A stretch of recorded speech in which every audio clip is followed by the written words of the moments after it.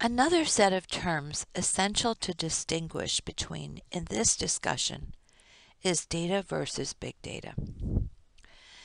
Data in the context of analytics refers to raw facts as well as information and knowledge derived from processing data and experience, typically historical, incomplete, and potentially inaccurate. Data also refers generally to structured data collected by information technology.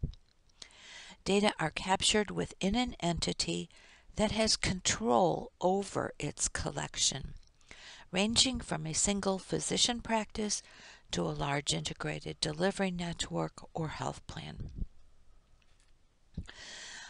Big data, on the other hand, generally is defined by the following four dimensions, or the V's of big data. Volume.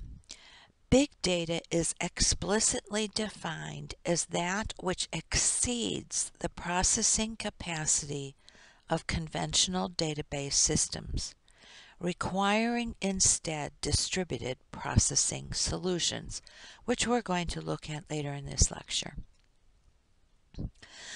The next V is variety. Big data implies not only structured data, but semi-structured and unstructured data from all possible forms of collection, such as logs, events, sensors, clickstream, speech, social media, medical devices, etc. Velocity is the third V. This refers to the fact that data streams into processing systems at very high speeds and is processed in near real time. And the last V is veracity, which refers to uncertainty about the quality of the data, with the expectation that the volume, variety, and velocity of the data may overcome quality issues. Big data has largely emerged as a result of the web and its vast collection of data, as well as the propensity to support extensive sharing and uses of data in many new ways. To better focus on our discussion of analytics, we should also compare the processes of data collection, analysis, and use with the newer and more sophisticated processes of modeling, predicting, and improving intelligence. In comparing data to big data in the previous discussion, we observed that data with respect to analytics is generally structured data or information and knowledge derived from structured data and made available for further processing via a structured format. The structuring of the data is made possible by two things: data sets, which specify the variables or what data to collect, such as patient name, patient age, date of admission, principal diagnosis, etc. Code sets, which specify what values of any given data element in a data set are valid values, such as for patient age, where metadata would specify such as that the age field, if you will, must contain data between 1 hour and 125 years, or something similar. Diagnosis codes may be specified as any code within the ICD-10 classification system, or in some cases the specification may be more precise and limit the codes to only certain codes, and there are certainly other code systems as well.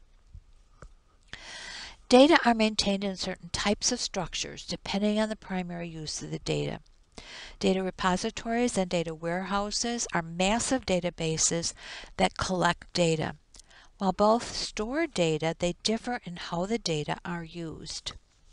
A data repository is primarily for online transaction processing, or OLTP, such as in a laboratory information system that receives and processes lab orders and test results, or an EHR that collects and processes data for individual patients. These are called transactional because, like claims processing, they support one-to-one transactions. Data warehouse is primarily a term used for online analytical processing, or OLAP, of data. These are derived from data repositories and other sources and used for advanced data mining and other analytics to create intelligence. I note here that business and clinical intelligence is used instead of a term that might be called health intelligence to describe the output of analytics. This would be an ideal term to describe the integration of business and clinical intelligence, but unfortunately, health intelligence is actually the proprietary name of a company.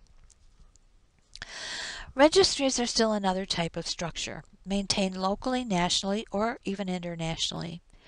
They're compilations of data that meet the specifications of a given data set, for example, a tumor registry. The tumor registry data set may require specified ICD-10 diagnosis codes for tumors, date of diagnosis, and other data limited to the specific use of the registry. Registry functionality is a term sometimes used to describe the ways registries are used, such as to generate tumor statistics, to notify tumor patients of needed follow-up, or to conduct research on specific types of tumors.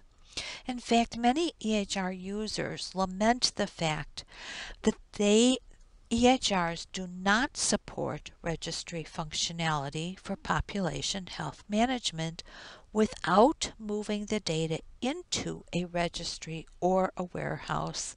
And again, this is due to how the data repository is structured to focus on one patient at a time and not multiple patients simultaneously. Modeling, predicting, and improving business and clinical intelligence are the steps beyond data collection, analysis, and use, and what would be considered routine use, really. Today, most business and clinical intelligence is derived from data that might best be described as bigger than data, but not big data.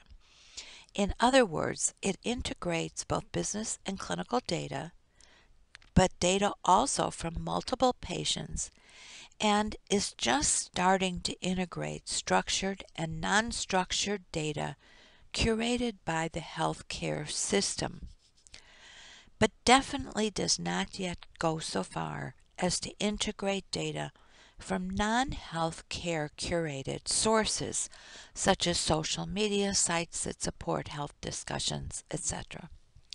This is largely due to big data's veracity and to some extent its velocity.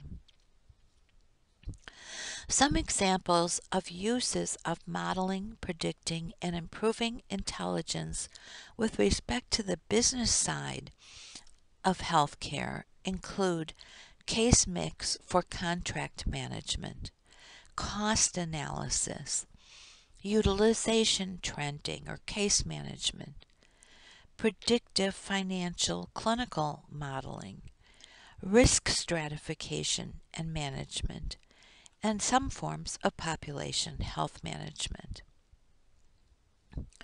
Examples for the clinical side of healthcare intelligence include registries for care management, prevention, transitions of care, which are really registries as we've previously defined them, plus analytics capabilities.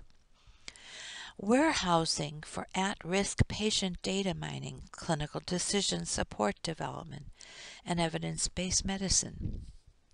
Info buttons for point-of-care knowledge acquisition. Gamification to engage or instruct healthcare professionals, patients, caregivers, and others. Computational medicine for disease modeling for therapeutic interventions, and precision medicine.